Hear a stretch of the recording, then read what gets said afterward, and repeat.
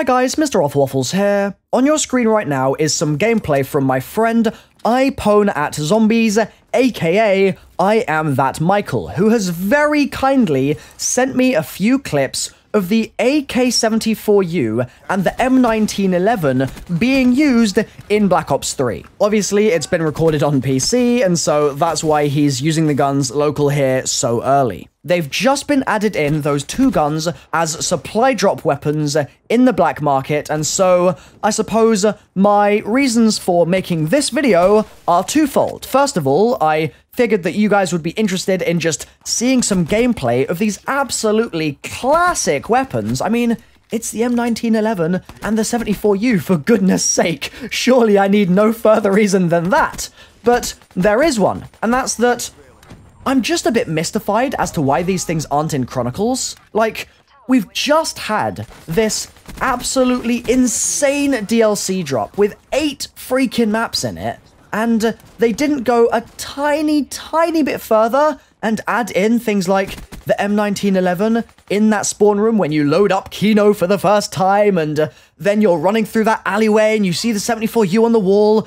Like, I don't know why they couldn't have just gone a little further and introduced these guns. I mean, it's not a huge deal by any means, obviously, and DLC 5, Zombies Chronicles, is still blooming amazing, but I just feel like it would have been a logical thing to put that M1911 in the spawn. But, okay, and there is a big, juicy but here.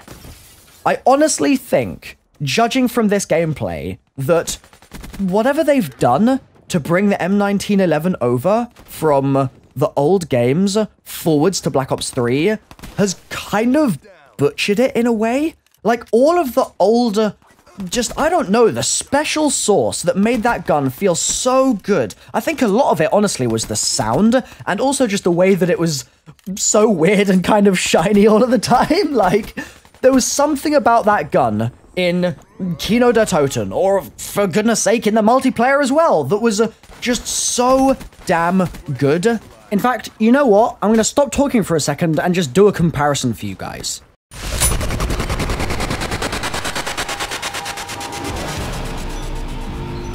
No power! Just like home!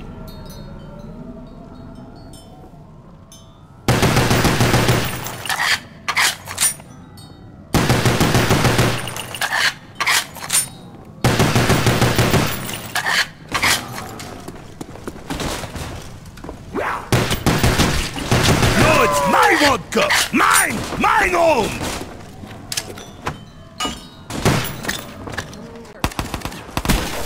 Threat down. Shot out. TIC. Hellstorm on standby. It kind of looks like a BB gun, and it kind of plays like a BB gun, and sounds like a BB gun, and I'm just kind of left thinking, like, okay, I mean, I'm kind of glad the MR6 is in Kino now, like, oh dearie me.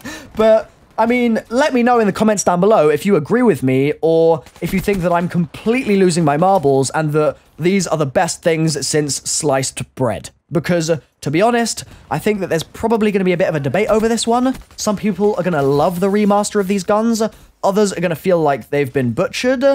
I'm leaning towards them being not quite as special as they used to be, but let me know your thoughts in the comments down below. If you've enjoyed the video, give it a like, and if you want to go and give Michael a thank you, then click down into the video description down below, go onto his video, and say hello from me. I've been MrRoflWaffles, cheers for watching, bye-bye.